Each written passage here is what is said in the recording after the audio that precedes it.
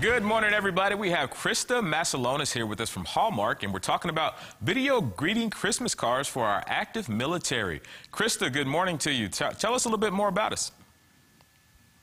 Well, really excited to be here. Thank you for having me. For over 110 years, Hallmark has been an industry leader helping consumers be more caring and live more connected lives. And our video greetings is our newest innovation that shows how we can reimagine how to do just that. Okay, so for those out there who want to do one of these video greetings, how do they go about doing it? Well, they pick out their perfect card, and then on the inside of it, each card is a one-of-a-kind and has a unique code on the inside of it that they can scan with their phone and then upload their own photos and videos. And what's so special about these cards is that they can invite others to join in on the fun.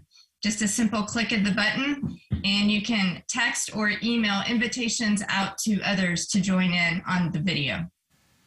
Okay, now once you do one of these cards, they can go basically to anybody anywhere in the world, correct? Absolutely.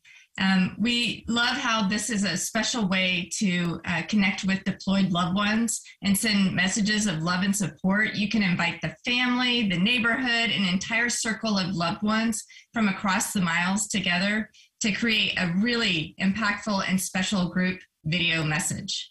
Okay, Krista, we got about 30 seconds. So for those that want to create one of these video greetings, how can they go about doing, or where do they need to go to find out more information on it? Yes, you can start by going to Hallmark.com, where you can buy the physical cards. You can also go to a Hallmark Gold Crown store or other select retailers. If you're in a hurry, though, know Hallmark also has an offering for a digital-only option on Hallmark.com, where you can customize your video and then simply send it electronically via text, email, or social media using the same technology. All right, Krista Masalonis, thank you so much for joining us this morning.